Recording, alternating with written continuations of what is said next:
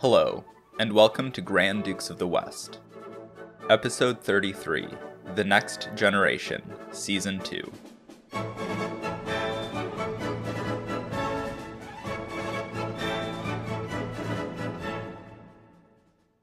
We finally ended our run of supplementals, and today we're going to catch up with the next generation of the House of Valois-Burgundy. The last time we did this, we focused on John the Fearless and his brothers Anthony and Philip, as well as their brother-in-law, William of Bavaria. But now these princes are all dead, so we're going to explore the early lives and careers of their children. We've already gotten to know Philip, Count of Charolais, who I'll be referring to as Philip the Good from here on out, but I think it's still worth briefly going over his life before 1419. Philip was born in 1396 to John the Fearless and his wife, Margaret of Bavaria, the sister of William of Bavaria. Shortly after his father became the Duke of Burgundy, Philip was made the Count of Charolais and was married to Michelle of France, a daughter of King Charles VI. In 1411, Philip the Good was made his father's lieutenant in Flanders. He was only 15 at the time, so initially, he was mostly there to maintain a Burgundian presence in the Low Countries, while John the Fearless was busy in France. But Philip did take on real responsibilities fairly quickly, and the Count of Charolais would spend most of the rest of his father's life based in Ghent, leading the Comital Council. This made him intimately familiar with the Low Countries in general, and Flanders in particular, upon becoming the Duke of Burgundy. And Philip's time as Duke will see the center of the Burgundian project shift to the Low Countries. Philip the Good did face opposition from the ever-turbulent Flemish towns, and on a few occasions had to deal with outright insubordination or revolt. But his steady hand meant that John the Fearless's later reign was marked by a period of relative harmony between the Count and County of Flanders. And as we're going to be spending a lot of time with Philip, let's explore his personality a bit. Philip was a far less serious and severe man than his father was, and he was also less vindictive. That being said, he shared the boundless ambition that marked the careers of his father and grandfather.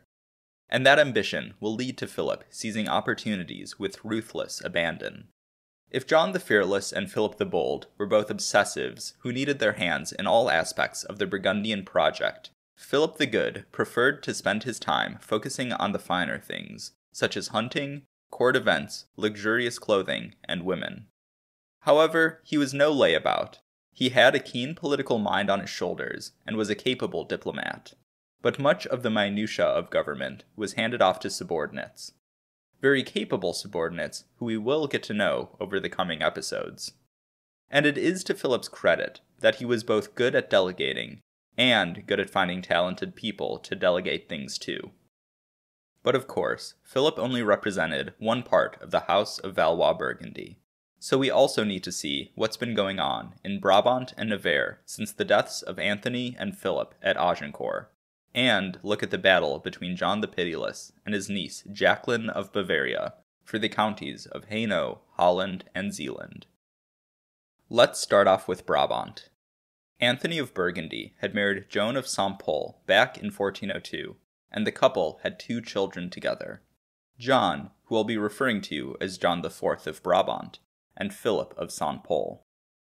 Joan died in 1407, and Anthony later married Elizabeth of Gorlitz, the Duchess of Luxembourg. This briefly made Anthony the Duke of Luxembourg, but by the time he died, the couple had no surviving children, so Luxembourg left the Burgundian domains, at least for the time being. When Anthony died, there was also the risk that Brabant would leave the Burgundian domains. The King of Germany at the time, Sigismund of Luxembourg, was quite hostile to the Burgundian presence in his empire, and so refused to recognize John IV as the new Duke of Brabant. In fact, he had also refused to recognize Anthony as Duke of Brabant, but that didn't mean too much, as Anthony was well established in Brabant by the time Sigismund came to the throne. However, in the uncertainty after Anthony's death, Sigismund's attempts to designate Brabant as a vacant imperial fief could have been successful with support in Brabant itself. But the King of Germany's machinations were stopped by the estates of Brabant. As we saw throughout Philip the Bold's many attempts to secure Brabant for himself, the estates of the duchy were keen to preserve Brabant's independence, and that included independence from the imperial House of Luxembourg. Therefore, upon hearing the news of Anthony's death, the estates gathered to recognize John IV as the new duke and install a regency council, as John was only 12 at the time. Upon hearing this, Sigismund was reported to have asked representatives of the estates of Brabant, "So you want to be French?" From Sigismund's point of view, there were two paths forward for Brabant: reintegration into the empire, preferably under the direction of the House of Luxembourg, or Franco-Burgundian domination. But the estates saw a middle path, where their independence would be assured by a local, albeit Burgundian, dynasty. Back in episode 30, when talking about the deaths of Anthony of Burgundy and William of Bavaria, I wrote that vultures were swirling above, hoping to snatch land and power from their heirs. And I feel the need to note that John the Fearless was certainly one of those vultures. We all know how John the Fearless loved to dominate a regency council, so he immediately sent a message to the estates of Brabant, attempting to secure his rights to guardianship over his nephews, John of Brabant and Philip of Saint-Pol. However, the estates were just as keen to preserve their independence from the Duke of Burgundy as they were from the King of Germany, and responded firmly that the regency would remain in Brabant. John the Fearless was never one to give up on an opportunity to expand his power, and so made a personal visit to Brabant a few months later to continue his campaign for power in the duchy, and again a few months after that. All the while, Burgundian agents were in constant contact with the towns and estates of the duchy, trying to woo them to the Burgundian side. John the Fearless continued Philip the Bold's old practice of paying fief rents to many important nobles and ducal officials in Brabant, so a sizable portion of the ruling class in Brabant did have ties to the Duke of Burgundy. But all of his attempts came to naught, as the estates of Brabant simply had no interest in allowing John the Fearless to gain control of the regency, and even many of the pro-Burgundian partisans still valued the independence of Brabant. The estates saw a Burgundian regency as the first step towards Burgundian domination, and, to be fair, that's also how John the Fearless saw it. The Regency Council ended up being mainly made of representatives from the cities of Brabant, an indication of the increasing influence of those cities. But it did also include several nobles who had ties to the Burgundian party. The Burgundians tended to be counterbalanced by a pro-imperial faction, but factionalism in Brabant didn't come anywhere close to the factionalism, say, in Holland. More on that shortly. Therefore, while John the Fearless's power over the council was limited, he still had some influence over the Duchy of Brabant, and a good deal of influence over his nephews personally. Even after John IV reaches the age of majority, the estates of Brabant will maintain significant power in the duchy. John IV was not the most strong-minded member of the House of Burgundy, and several books I've read refer to him as ineffectual, which I honestly find quite fitting. On a few occasions, the estates will take the reins from the Duke, and at one point they will install his brother as regent to defend the interests of Brabant when John fails to do so. While John IV was busy ruling Brabant, or more accurately, busy being in Brabant, while the Regency Council did much of the actual ruling, his younger brother Philip, who had inherited the county of Saint-Pol in Artois, was a part of the Burgundian court. We don't know too much about Philip's early career, apart from the fact that he was present at many of the important events during John the Fearless's later reign, such as his negotiations with the Armagnacs, his negotiations with the English, his negotiations with the Dauphinists, and his negotiations with the English. At some point after the Burgundian seizure of Paris in 1418, John the Fearless made Philip of Saint-Pol his lieutenant in the capital. Saint-Pol was only 15 at the time, and was left with the difficult job of holding the capital for the Duke of Burgundy, while the English were in the midst of their advance. Despite the center of the Burgundian-aligned royal government moving to Troyes, many important governmental institutions remained in the French capital, and the symbolic importance of Paris remained as well. Saint-Pol thus was meant to keep an eye on those institutions and act as the Burgundian at home, for lack of a better term. Saint-Pol would serve as the Burgundian captain of Paris until the end of 1420, and while he did leave the city on occasion to deal with affairs in his own territories in Brabant or at the Burgundian court, his time in the city was instrumental to maintaining the Burgundian presence in Paris. His job in Paris was unenviable and difficult. Many of the pressures on the capital didn't let up when the Burgundians captured the city. Food was still expensive, the populace was still restless, and the English were still a stone's throw away. The one major difference was that now hostile Dauphinist garrisons were disrupting the city's supply lines, rather than hostile Burgundian garrisons. All of this being said, the goodwill that John the Fearless had in Paris didn't evaporate immediately, so Philip never had to resort to the same kinds of oppressive tactics that the Count of Armagnac did. When John the Fearless was murdered on the bridge of Montereau, Philip of Saint-Pol was able to use the people's outrage to reaffirm their commitment to the Burgundian cause. And, in fact, their shared indignation did much to smooth over the tense relationship between the populace and the Burgundian leaders of the city.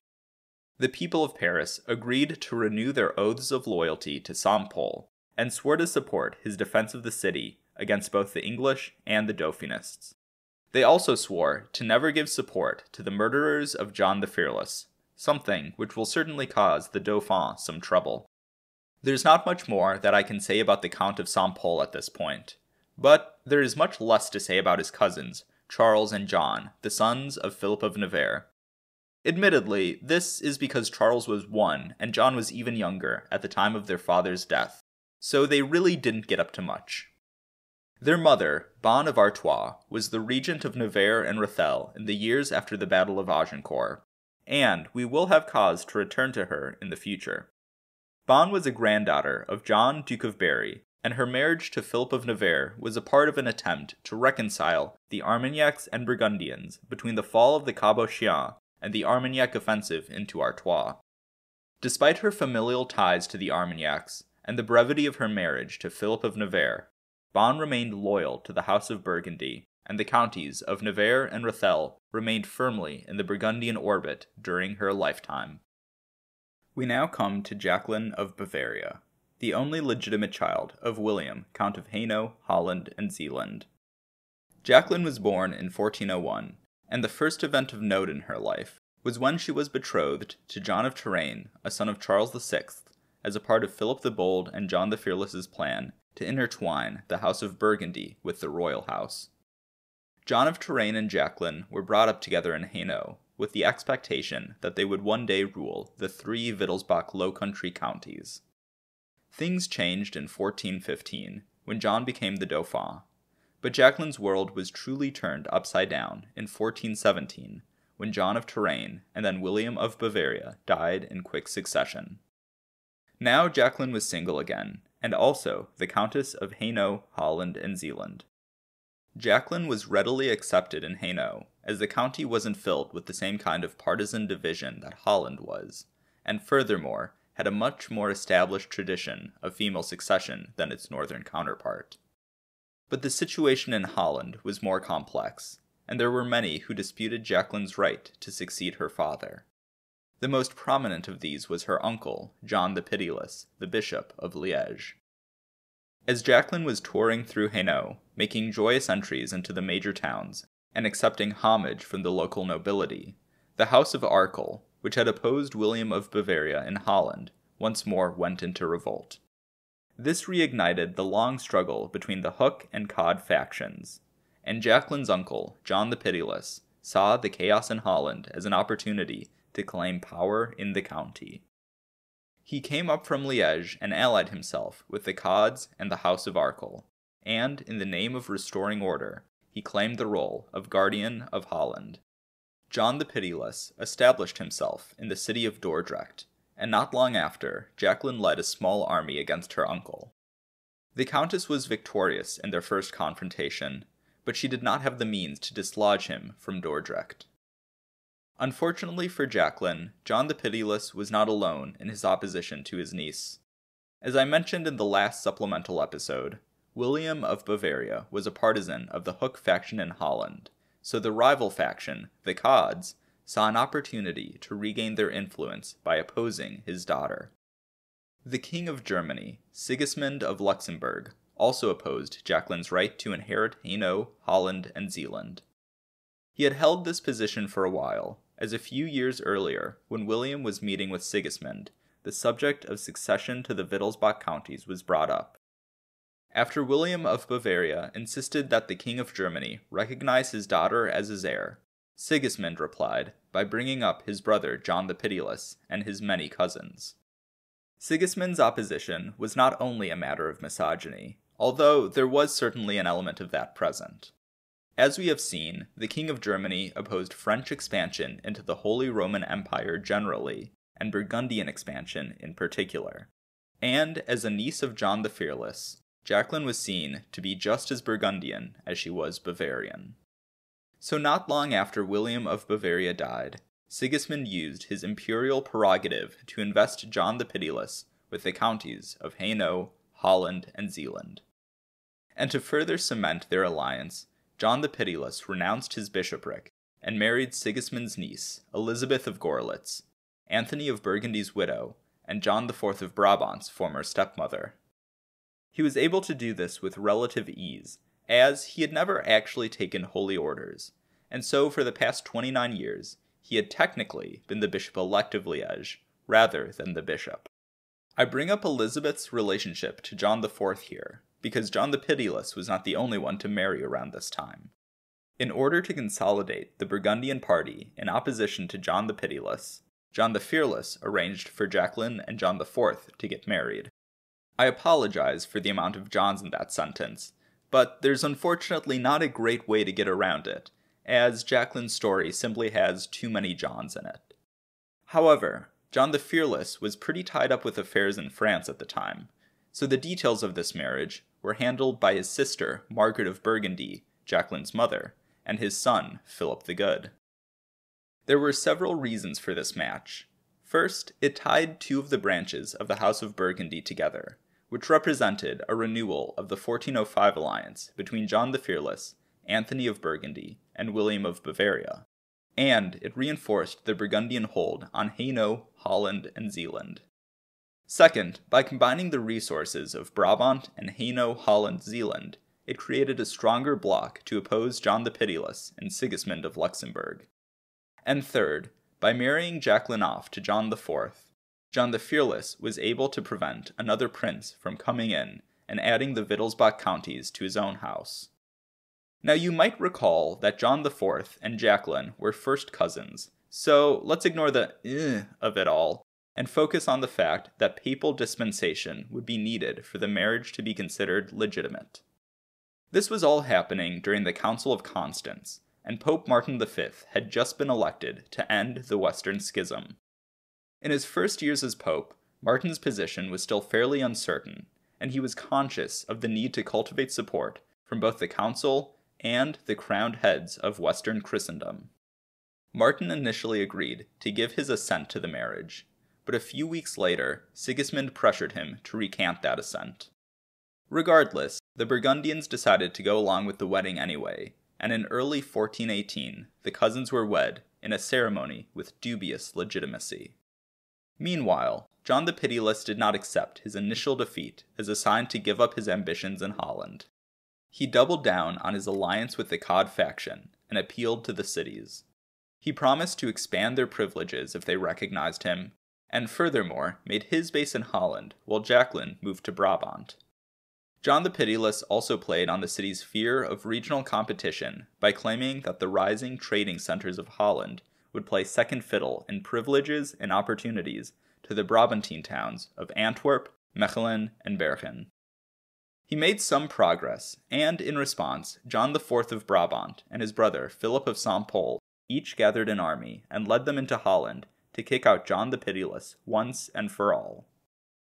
However, this campaign turned out to be a disaster, and in its aftermath, Jacqueline's supporters in Holland were demoralized, and John the Pitiless began an offensive of his own, which further cemented his position and expanded his reach.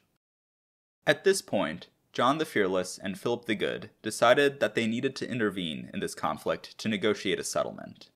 After all, the Burgundian position in the Low Countries couldn't risk being weakened. So, Philip went to Vodichem, on the border of Brabant and Holland, to negotiate with Jacqueline and the Johns. The treaty ended up being very beneficial to John the Pitiless, and was in essence a slap in Jacqueline's face. John the Pitiless was allowed to keep the lands that he currently held in Holland.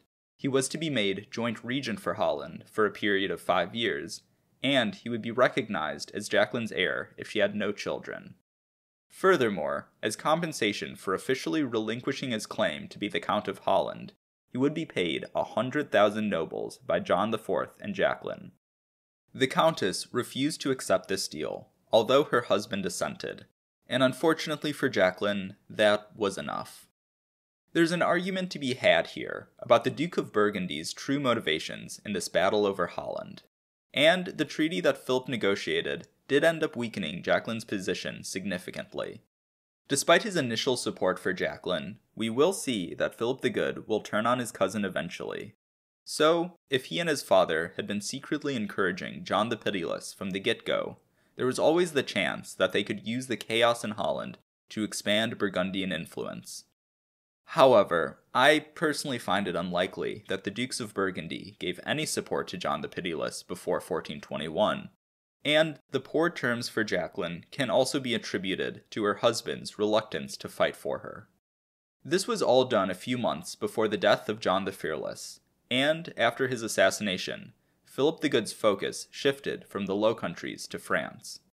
With everything going on in France at the moment, which we will explore next episode, Philip simply wanted the peace between Jacqueline and John the Pitiless to last, and the tenuous truce that he helped negotiate be maintained. However, the volatile political situation in Holland would not be calmed simply because Philip didn't have time to deal with it. From here, Jacqueline's position began to deteriorate further, in large part thanks to her husband. Due to the political realities of the time, John IV was expected to rule Jacqueline's counties on her behalf, like how Philip the Bold ruled in Flanders. However, while Philip the Bold was an energetic and ambitious statesman, John IV of Brabant was lethargic and uninspired. While the marriage of Jacqueline of Bavaria and John of Brabant was a great move from a diplomatic and political point of view, on the ground level, it was a disaster. In part, this was a personality mismatch. As I've noted, John IV was unambitious and lazy, while Jacqueline was described by the Burgundian chronicler Georges Chastelain as, quote, extremely pretty, extremely lively, vigorous, and totally unsuited to a feeble husband. Jacqueline soon grew to loathe her husband, and John felt the same way. John IV didn't seem to mind snide comments and insults about his wife at court. In fact, he encouraged them. And the enmity between John and Jacqueline didn't end with gossip. He also began to avoid his wife, going so far as to leave town without letting her know on multiple occasions. As the struggle between Jacqueline and John the Pitiless continued, the Duke of Brabant began to resent the resources that it was consuming, and saw his wife's patrimony as a liability rather than an asset. This in turn caused more friction between the couple. Meanwhile, John IV found himself surrounded by advisors with ties to the Cod faction in Holland, and by extension to John the Pitiless. Day by day, the husband began to desert the cause of his wife. Ruth Putnam, in her biography of Jacqueline of Bavaria, writes, quote, had John of Brabant been in love with, and ready to yield to his energetic and masterful young wife, all might have gone smoothly. He had to be dominated by somebody, and she was quite capable of taking the helm of her husband's one statelet, as well as her own 3. But he was probably bored from the beginning by her demands for his aid in her own realm, was weary with her indignation at his failure to give such aid effectively, and sullen at her exasperation. Jacqueline was a passionate woman, and often raised her voice at her husband, but John's conduct towards Jacqueline can really only be described as abusive. In early 1420, John dismissed Jacqueline's entire household, her court ladies and her advisors. These Hollander and Hainaut men and women had been Jacqueline's most prominent supporters at court, and in many cases had known the Countess since she was a child. John isolated his wife and surrounded her with strangers and unfriendly faces from Brabant. Jacqueline's advisors and court ladies who stuck around did so voluntarily, as their wages were now being paid to creatures of Duke John. Apparently unsatisfied with his attempts to isolate his wife, John IV began to slowly reduce the amount of food and supplies that were provided to Jacqueline's household until she was cut off completely. If any member of Jacqueline's court wanted to eat, they would have to provide for themselves, something made more difficult by their lack of salary, or attend meals hosted by John, which had a hostile atmosphere, to say the least. And this hostility was made evident at an Easter meal in 1420. While Jacqueline's Brabanter attendants were served, her ladies and advisors from Hainaut and Holland were purposefully snubbed and only given empty plates. Around this time, John IV was also in talks with John the Pitiless. As the former was short on cash and the latter was hungry for more power and legitimacy in Holland, an amendment to the earlier peace of Vaudreuil was arranged. John IV had been late in his payments to John the Pitiless, and really didn't want to keep making them. So in exchange for releasing John IV from about 80% of the indemnity owed him, and further agreeing to pay the Duke of Brabant 90,000 écus, recognizing the legitimacy of John IV and Jacqueline's marriage, and giving up his claim to Hainaut, John the Pitiless was made the full regent of Holland and Zeeland, rather than joint regent with John IV. And furthermore, his period of regency was extended from 5 to 12 years. This deal was, of course, sealed without Jacqueline's approval, and represented the death knell of John and Jacqueline's marriage. There were still places in Holland loyal to Jacqueline, but after this deal was made, they were isolated and began to fall to John the Pitiless, one by one. John the Pitiless had now officially given up his claim to be Count of Holland, but as Ruvart, who was the Count in all but name. In essence, he had won. Shortly after Easter of 1420, Jacqueline and her mother abandoned Brabant for Hainaut, the one territory which was still loyal to her. And once in Hainaut, Jacqueline made plans to repudiate her marriage. Both Philip the Good and Jacqueline's mother, Margaret of Burgundy, had attempted to mediate during the couple's rough patches, i.e., most of their marriage. However, Philip was still quite distracted by other affairs and could not dedicate enough energy to his cousins, while Margaret was dismissed by John IV as much as Jacqueline was. Jacqueline realized that her marriage was not working, and that John IV would not help her regain her territories, or even treat her with respect. Jacqueline's own reasons for ending the marriage to John IV were based on the fact that John IV had alienated her patrimony, isolated her in Brabant, and abused her. However, as this was the Middle Ages, these reasons weren't considered good enough by many men in power. So her advisors decided to focus on the fact that the marriage between John and Jacqueline was performed after the papal dispensation which had been initially granted was revoked. Complicating things was the fact that an additional dispensation was granted by the Pope a year into John and Jacqueline's marriage, but that was simply ignored. Jacqueline and her advisors considered the initial shady papal dispensation to be enough, and declared the marriage annulled. Once the declaration was made, notice was given to John IV of Brabant and to Philip the Good. John IV refused to accept this annulment, but he was currently dealing with other problems in Brabant. John's incompetence with respect to Jacqueline's counties had been noticed by the estates of Brabant, and in the dispute between the Duke and Duchess, the estates ended up siding with Jacqueline. They had done more than John IV to try and protect Jacqueline's counties, and, like Jacqueline, resented their alienation. Shortly before Jacqueline fled Brabant, the estates called on Philip of Saint-Pol to come and serve as the duchy's regent, as John IV had proven himself incapable of ruling in their eyes. And the loss of Holland wasn't the only reason for this, as John was incompetent in a variety of fields. For a while, a contest for the Duchy of Brabant began between the sons of Anthony of Burgundy. John IV tried to remove his brother from the regency by force of arms, but the people of Brussels refused to open the gates of the city to their duke unless he agreed to enter in peace. John ended up backing down. In Brussels, the brothers continued their power struggle on more peaceful terms, but not entirely peaceful. John IV's advisors conspired to keep the Duke away from his brother and the estates, and to reverse the regency. Eventually, Philip of Saint-Pol and the estates of Brabant decided that enough was enough and had many of these ministers arrested and eventually executed. Before too long, it seemed that the regency of Philip of Saint-Pol and the estates of Brabant would completely sideline the Duke. In the end, John IV managed to recover his position, although only partially. For one, he was able to reconcile with his brother, which took the wind out of the sails of the opposition. From there, John managed to reach a compromise with the estates of Brabant and the city of Brussels in 1422, which restored them to obedience in exchange for a whole host of additional rights and privileges. This deal, known as the New Government, ceded much of John IV's power to the estates of Brabant, and effectively neutered the office of Duke. Nominally, it was an extension of previous agreements between the Dukes of Brabant and the estates, but in practice it went much further than any of those deals had.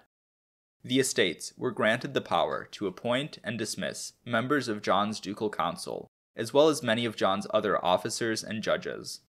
The estates were also given control over the Duke's debts, law and order, and the power to ensure the territorial integrity of Brabant. Evidently, the ease at which John IV gave away Jacqueline's lands had not been forgotten. More rights were also granted to the cities. They were given the ability to choose their own magistrates, and the only input from the center would be from the estates. And if John were to try and use foreign soldiers to impose ducal order on the towns, something which had happened during the power struggle of 1420, they had the right to resist his forces. The new government concerned Philip the Good for a few reasons. The traditional class conflict between the great lords and the estates was a factor, and Philip probably didn't want to see his cousin lose power. Philip the Good was able to dominate his cousin with relative ease, and while there was a large pro-Burgundian faction in the estates of Brabant, there was also a significant pro-imperial one. So Burgundian domination over a Brabant ruled by the estates was not a foregone conclusion. But even before the new government was arranged, John was noticeably in trouble, and the Duke of Burgundy decided that it was worth prying himself away from affairs in France in order to help his cousin. So to protect the Burgundian hold over Brabant and over Hainaut, Holland, and Zeeland, Philip decided to visit Brussels in early 1421, hoping to reconcile John IV with his wife and brother. Jacqueline was called back to Brabant so that the cousins could get together and sort everything out. But she saw that the conference would either reinforce John IV's control over her, or make Philip the Good her guardian in John's stead, an even more distasteful possibility. Either way, she saw little chance in the meeting resulting in her re-empowerment, or the recovery of her counties. Therefore, Jacqueline of Bavaria decided to take drastic measures. She did leave Hainaut soon after receiving Philip the Good's summons, but rather than heading for Brussels, the Countess made for Calais. Jacqueline of Bavaria had secretly been in contact with the English over the past few weeks, and decided that her fortunes were best served with the help of Henry V. From Calais, Jacqueline crossed the English Channel and made her way to London, where she was received by Henry V and his court. While in Brabant she had been subjected to snubs and insults, in England she was given a lavish welcome. The Countess of Hainaut, Holland, and Zeeland had found a new protector, but in doing so, she lost any remaining goodwill from the Duke of Burgundy. But it will be a few weeks until we return to Jacqueline of Bavaria. So for now, we'll leave her in England. She's lost all control over her counties, but at least there she's being treated with respect.